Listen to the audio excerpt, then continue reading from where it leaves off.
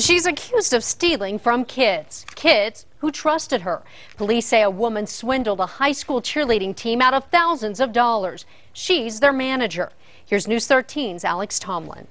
Jessica, from cheerleading manager to possible felon, police say DeAndrea Davis admitted that she took the money to keep her own business afloat. She doesn't look like a hard criminal, but detectives say this cheerleading manager knew she was breaking the law when she stole money meant for the St. Pius cheerleading squad and used it for herself. Detectives say DeAndrea Davis has volunteered with the team for 10 years. For the past 2, police say she's been pocketing checks made out to the team.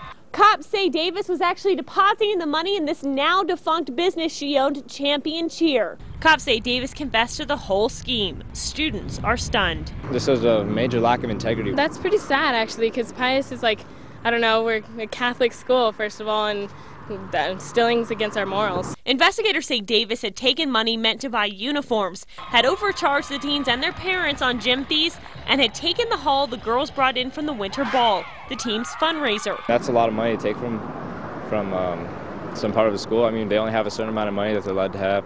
They're on a budget. Police say Davis's accounts show she cashed more than 10 grand in checks. They were meant to go to the cheerleaders, but a school audit shows there's 18 grand missing from the cheerleading fund. Davis is already out of jail after coming up with $500 to bond out. Jessica? Hey, Alex, the Archdiocese, which oversees St. Pius, sent us a statement saying it's launched an internal investigation.